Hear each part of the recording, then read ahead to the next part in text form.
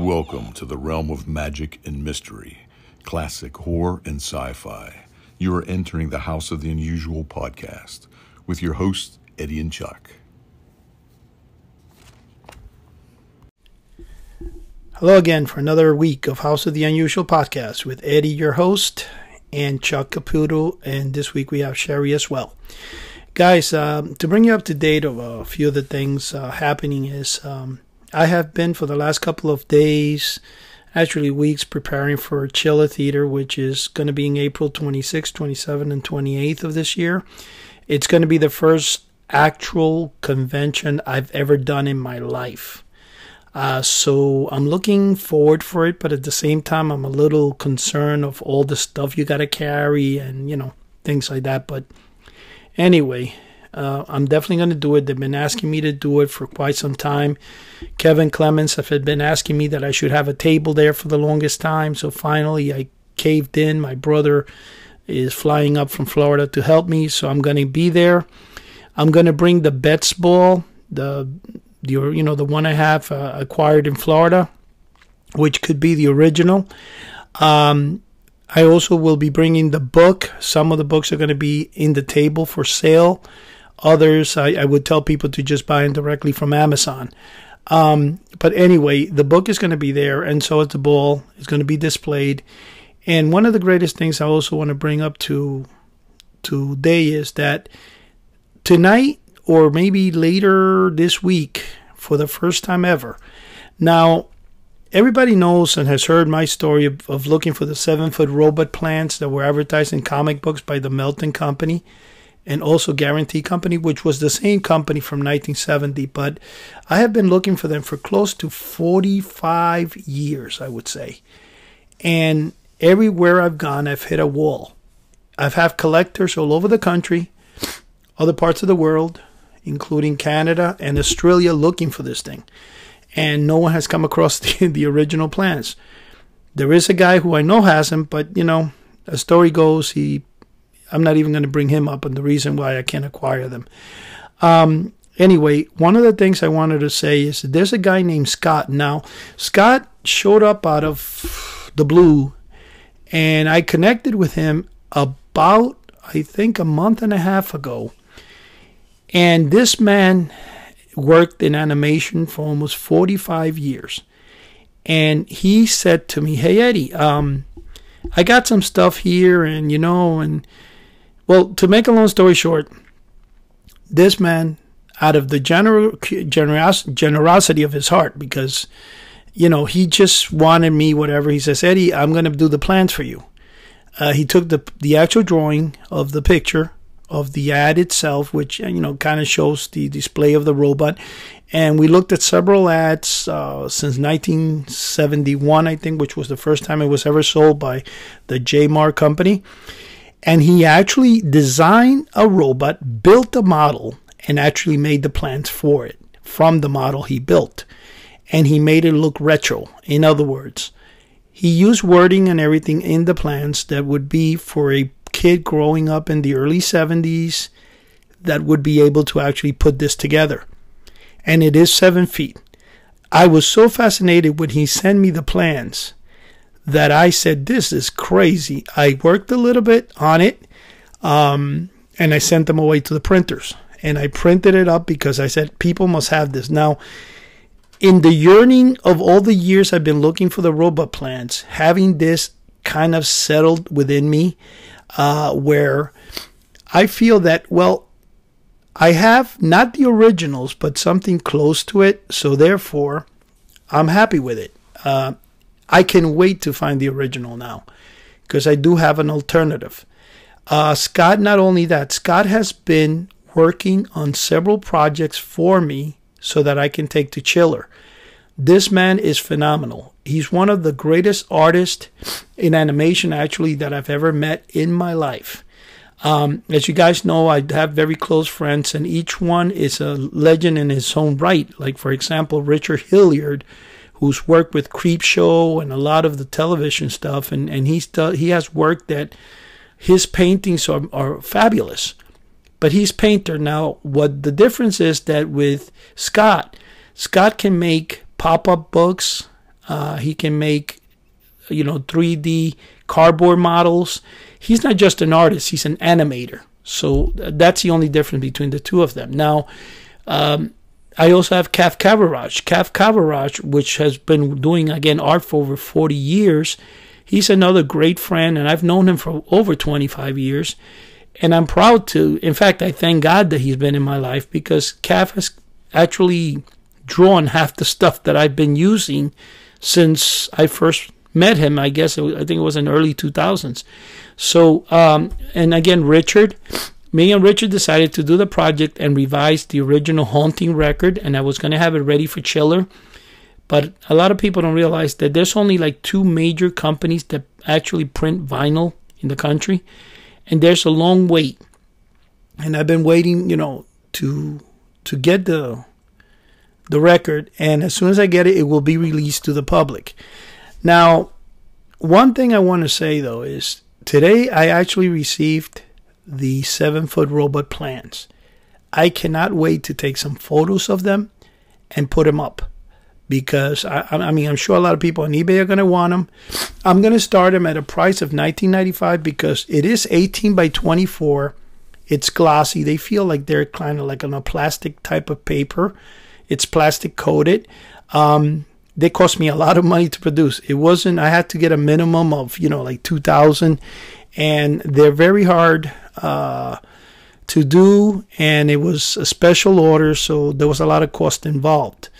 To try to just, make a little profit and get my money back, especially on eBay with the fees, because eBay's fees have skyrocketed since 2000. It's crazy. And in fact, some of the times I feel like just selling on Etsy, because Etsy has a 5.9%, auction price at the end of the auction, and eBay can go anywhere from 5% to 15%, depending on what category you're selling under. Which makes sometimes that impossible, because eBay then also goes on to tell you that you have the credit card fee. So not only do they charge you a final auction fee, there's also the credit card fees, and then on top of the credit card fees, you have to pay for shipping. Now, one thing that I don't understand how eBay even did this, they implemented a new policy a few years ago, and their policy was that, well, we're going to charge people a percentage of the final value price on the shipping cost. The funny thing about this is, I understand if you're trying to prevent people from, say, for example, somebody selling something for $10 and then saying $35.50 shipping. If you're trying to prevent people from doing that, I could see that, but where does the profits go? So in other words, you charge me 10% on the shipping fees, but why are you keeping the 10%? I'm not getting it to help me ship. The person's not getting it back. I still have to ship and pay whatever price it is. So not only do they have a final value fee on the price, they also charge you on the shipping fee. So that kind of, I don't understand. But anyway, the point is that if I've tried to get all my products listed on the website, and whatever the reason is, people on the website just don't purchase. It's got like 3,500 hits in a month or 2 or 3 months it's been up.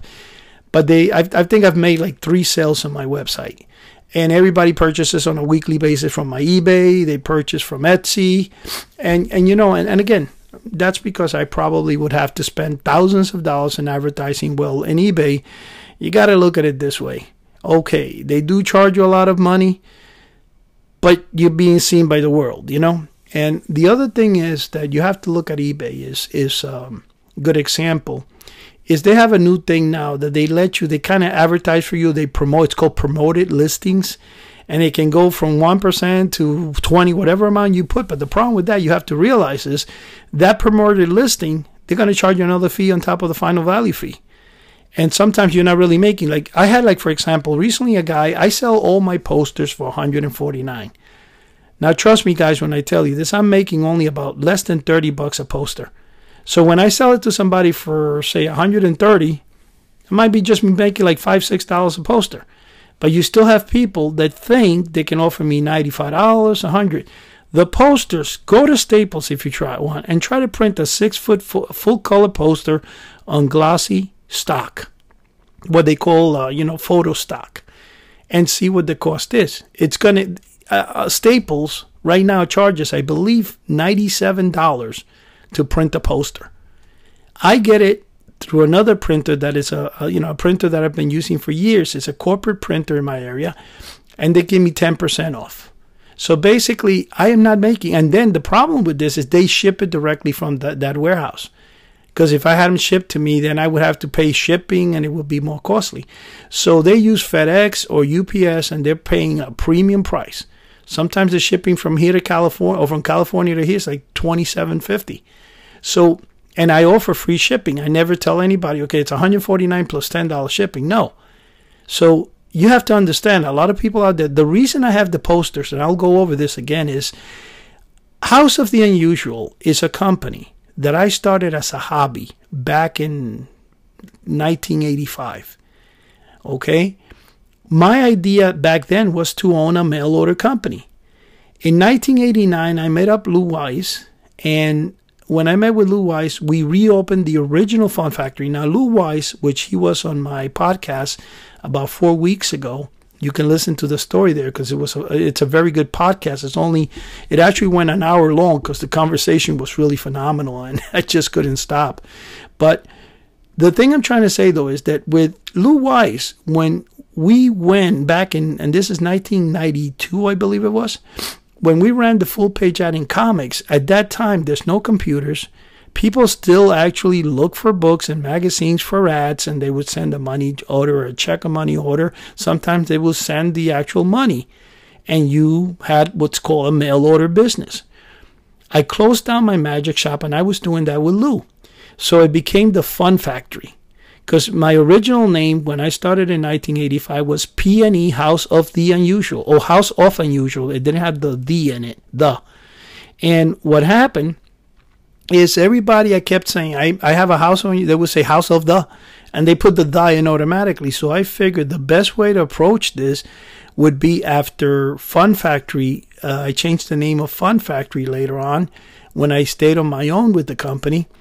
A big mistake. I should have always stayed with Lou, but at the time I had to move to Florida or whatever. And, but the point is, when I went on my own, I called it House of the Unusual so that people could basically look it up better, and I don't have to say House of Unusual and they will say the. No, and it was always a problem. Same thing when I tell any Hispanic person my name is Eddie, they automatically say Eric. So if they want to call me Eric, let them call me Eric, but I always tell them Eddie. I'll even say Eduardo and they'll still say Eric. But that's life. So the whole story, as I was saying about mail order and stuff, is that my idea was to always be able to give all my listeners, all my followers, everybody that purchased from me, bring them back in time and bring them back to when they were kids again. So it wasn't a thing. See, I had a regular job all the time. So I was making money. I didn't care if I made money in my mail order business or not. I just wanted to, be able to sell the same products that when I was a kid I was able to acquire in comic books. The X-ray glasses, the Venus flytrap, all the fun stuff. Now, the great thing about that is today my collection, I have one of all those things. And a lot of times people say, hey, how many of this do you have? Or how many of that? Well, the thing I'm trying to explain with that is that when I had my magic shop, I bought sometimes 10 dozens, 5 dozens. And when I closed the shop, I kept all the products. So when people say, hey, Eddie, wow, you buy 2 of each or you buy 3 of each, it's not really that I buy 2 of each or 3 of each. It's that I had them from before. Say, for example, when the Addams Family Thing box, Addams Family movie came out, the one that they did 3 movies, the modern one, not the original Addams Family, I sent away for the Thing Bank. The Thing Bank was from Pointer Products, and what happened is that I bought them in wholesale cost, and I bought, I think it was 72 pieces. I sold quite a few. I probably sold like 40 of them, but you know what? I closed the shop by that time, and I have still like 2 boxes of Addams Family Thing Banks unopened. I had 5 of the originals from the 60s because I did acquire over time. Whenever there was a good price, I buy it again and again. And then one day there was a police officer that drove almost 3 hours to meet up with me, and he had met, the lady who played Wednesday Adams, Lori, well, I know her first name, I think Erin or Erin, whatever, and the one that passed away recently.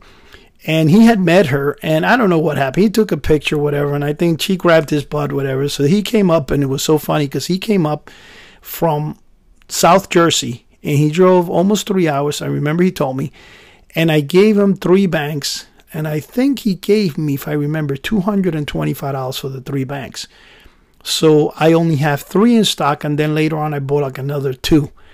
So I do have 5 because I love the artwork in the box, and it is a good thing. The problem with those banks are, though, anytime you see a pointed product bank, the original ones from the 60s, the gears were plastic, and if you just leave it alone without using it, the bank is its own worst enemy. It dies on you. The gears break, and in eBay there's a person that actually sells you the gears for like $15 where you can actually replace them. But that's why, and the funny thing is that I was looking for, I guess there's a bank that Honor House used to sell in the late 60s, early 70s, and it was called the Haunted House Mystery Bank. Now, the bank said that a hand came out of the side, and then there's this other bank that's called the Haunted House Mystery Bank that has a ghost that comes out. And in the process, I've bought like maybe 16 of those over time. And I usually, what I did is I bought like 2 or 3 in the beginning, and then I learned how to take them apart and fix them. And when I learned to do that, I actually would buy anything that was rusted or broken or it didn't work. I try to get it for under 100, and then I would sell it for like $200 or $300. Now though, I still have like 8, and I have like 6 of them taken apart, which I haven't finished putting them back together, which is funny though.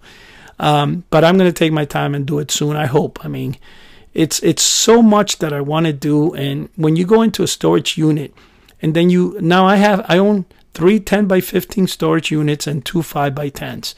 And I can't hardly even walk into one of them. So they're all packed to the rim.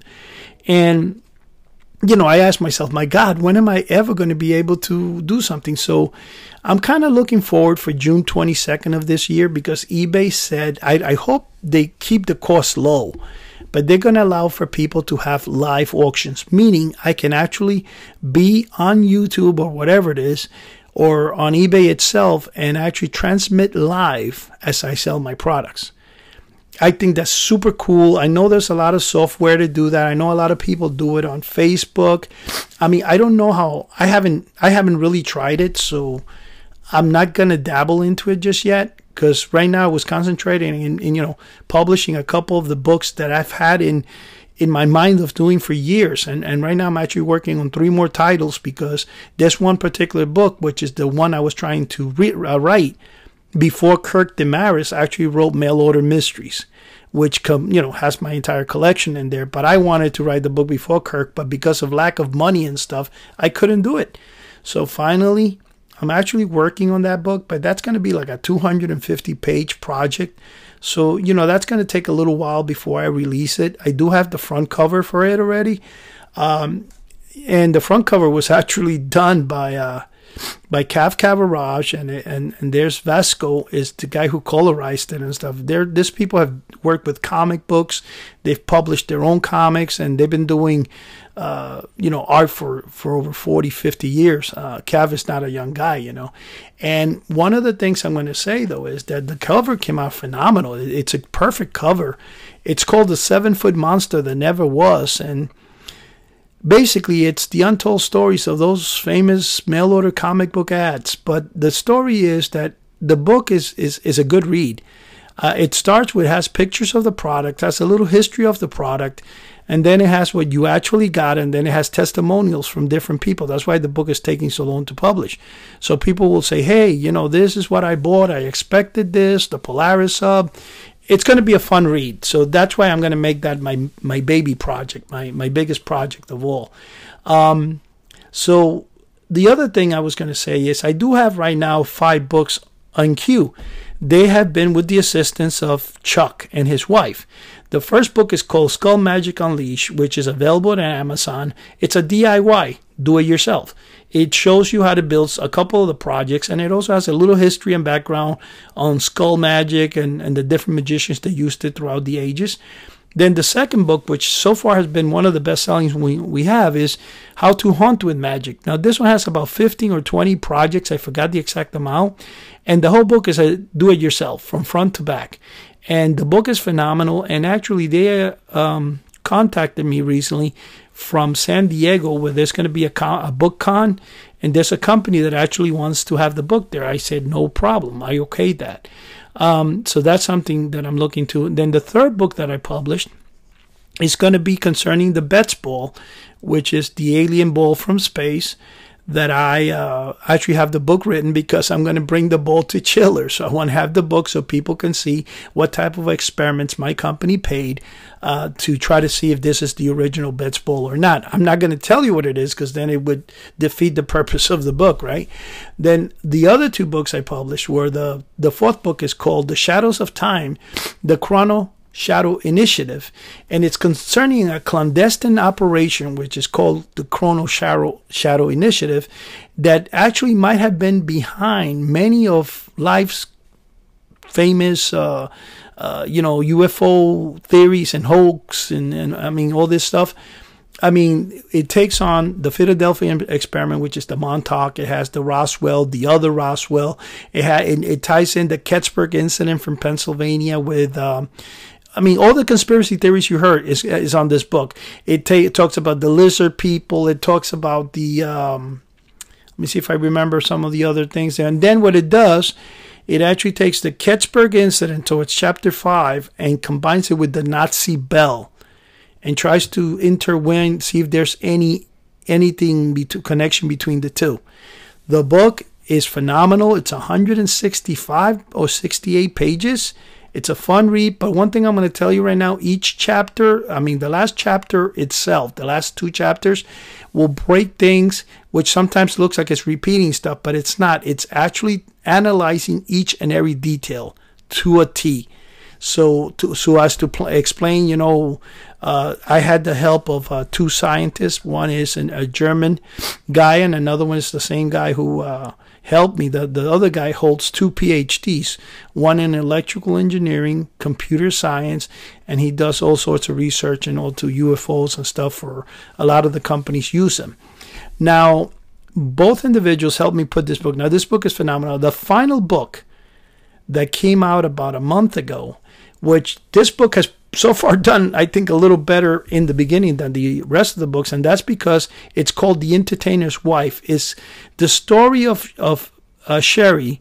Like, she wrote this book. She would send me, and I put together the book for her, and she would send me all her stories, and I would put them up with the original pictures and stuff, and it's all her story of being with Chuck as a magician, 30 years at his side. Now, Chuck's been doing magic for over 40, but he's been married to Cheri, I believe, almost 31, 32 years. And this book showcases her story, her life with him on the road. It's a fun read. It's a good book. And what Chuck has done is when he does magic shows, of course, at the end of the show, he's been promoting the book. So the book has been, he's been selling quite a few, which I was shocked. They sold almost 40 the first night the book came out in printing. And I was shocked about that. I was like, are you kidding? And anyway, that book is phenomenal. So if you guys want to see any of those books, and I do appreciate it, though, because a lot of guys are buying the book and some people are not putting in reviews. And I've asked them, and they go, oh, I forgot. The thing is that it's important for the reviews because it helps the algorithm in Amazon for us. So the idea is for you guys to do a review, and if you do a review, please post it. I'll be more than happy if you write to me and say, hey, Eddie, I know you can probably send you a free gift. I need reviews, guys. I need the reviews.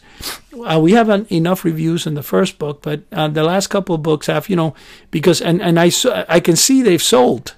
I've gotten, paid for it. They've sold. The books have sold. But people buy them and then, they just never go back and put a review. So I would appreciate it if you guys do. Now, the books can be found on Amazon. All you have to do is look up either Chuck Caputo, Eddie Guevara, and it'll pop up. You'll see the 5 books there. Now, guys, having said that, I want to thank you guys for listening. I want to thank you guys for tuning in each and every week. And Chuck, if you're there, buddy, go ahead, you and your wife. Thank you, guys.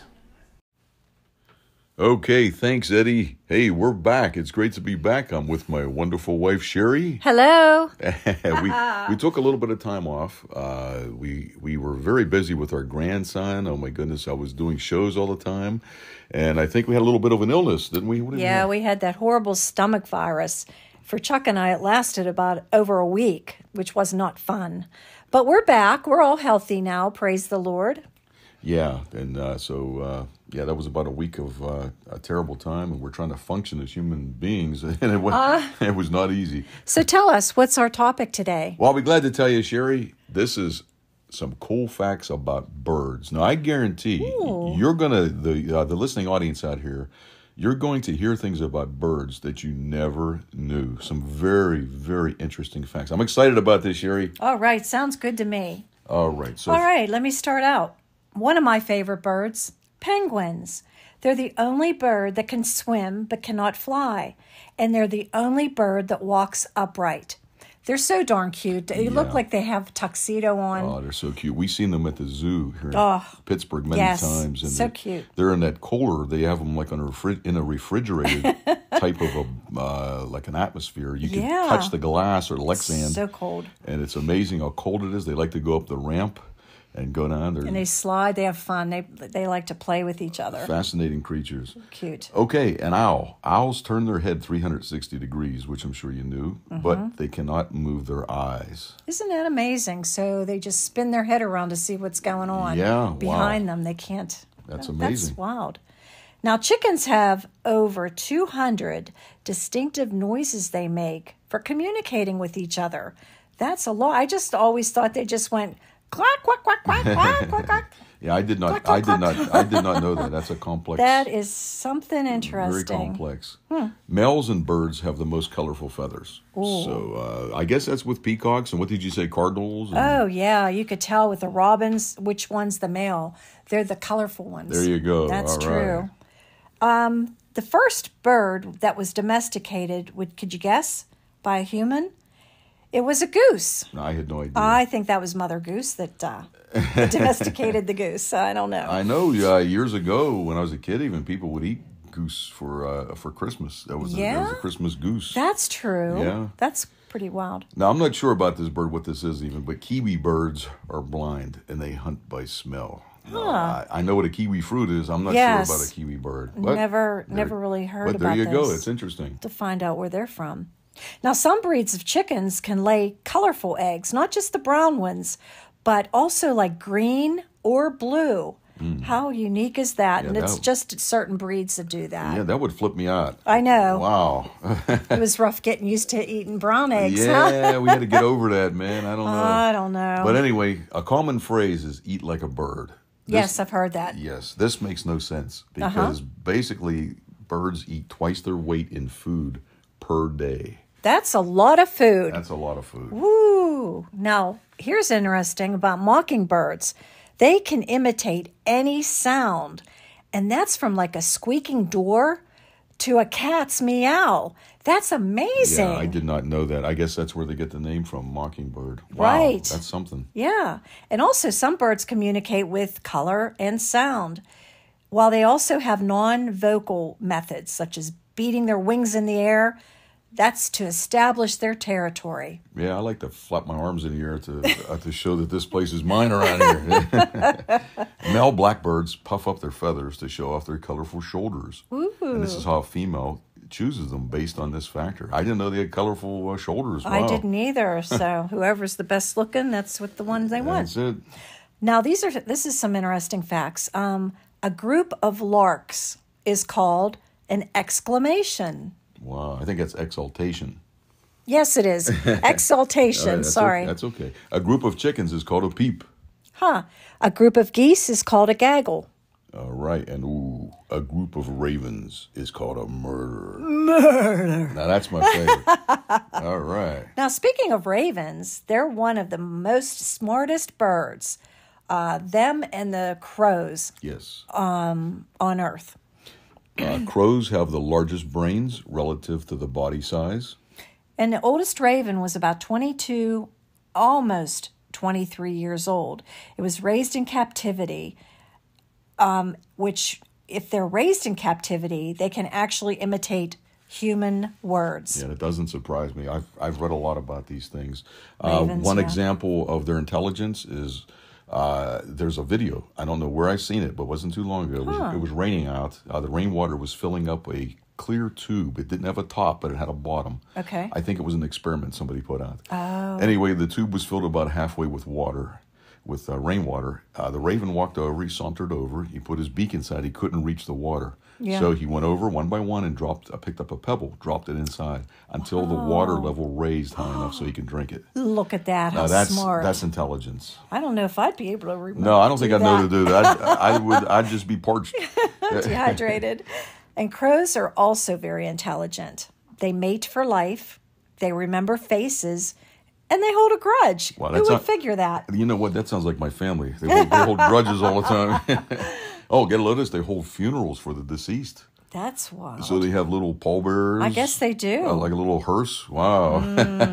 I know they make tools, and they also hide their food. Yeah, that's amazing. And there's even white ravens. I did not know that. Yeah, that's some kind of genetic. Yeah, because we always think of the black ones, which are beautiful. They're absolutely gorgeous. Let's see here. And they both can even set up other animals for defeat. Yeah, I was surprised. They can be spiteful, I actually read, where they could like put food on the train tracks. When an animal comes over, like if they don't like them, they'll get hit by the train. Dirty birdies. Yeah, it's unbelievable. Yeah. But we have a few minutes left here. Oh, sounds good. And did you do something recently? Yeah. Did you know I wrote a book? I didn't know that, Cheri. I actually collaborated with my wonderful husband, Chuck, here, and Eddie Guevara from House of the Unusual, my good friend. The three of us wrote a book, and it is called, what's it called, Chuck? The Entertainer's Wife.